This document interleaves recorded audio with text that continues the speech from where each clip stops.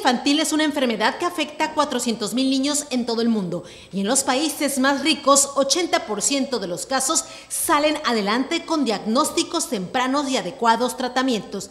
En cambio, en los países con altos índices de pobreza, la capacidad de atención apenas permite que 30 de cada 100 menores sobrevivan. Para no permitir que esta enfermedad pase por alto, en Tabasco, el ISSET llevó a cabo diversas actividades en el marco del Día Internacional contra Cáncer Infantil, con el compromiso de concientizar a la población. En la unidad de medicina familiar Dr. Juan Puy Palacios del ISSET, se inauguraron la mañana de este martes 15 las actividades de la campaña de concientización y prevención de la enfermedad.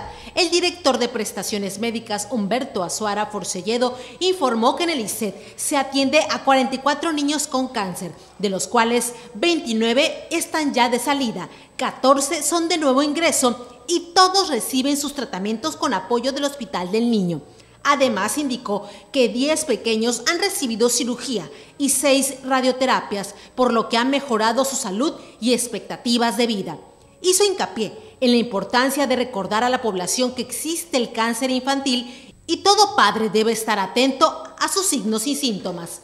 A los médicos de primer nivel, a través de campañas de capacitación de cada uno de los cánceres, linfomas, tumores sólidos, leucemias principalmente, que es lo que adolecen los bebitos. Y en el caso de los papás, pues difundiendo los principales síntomas que decía hace un momento: la pérdida de peso, el crecimiento abdominal, la aparición de ganglios, la fiebre prolongada, que no saben qué cosa tiene, le dan un antibiótico, piensan que es la garganta, que es diarrea y no mejoran, ¿no? Ya pensar desde malintencionadamente para encontrar.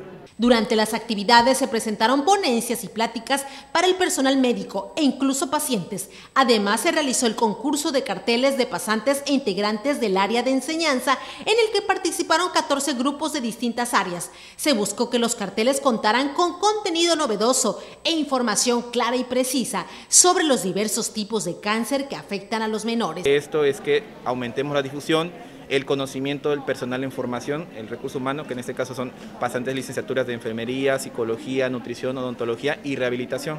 Esa es una unidad formadora de recursos humanos y, como hemos hablado, la prevención es la mejor herramienta que tenemos en la lucha contra el cáncer infantil. Los ganadores del tercer lugar fueron los integrantes del equipo 10, el segundo lugar el grupo 14 y primer lugar el equipo 13. Los carteles ganadores se expondrán en las diferentes salas de los hospitales del ISSET. Con imágenes de Álvaro Falcón, Marisol Mateos, Noticias TVT.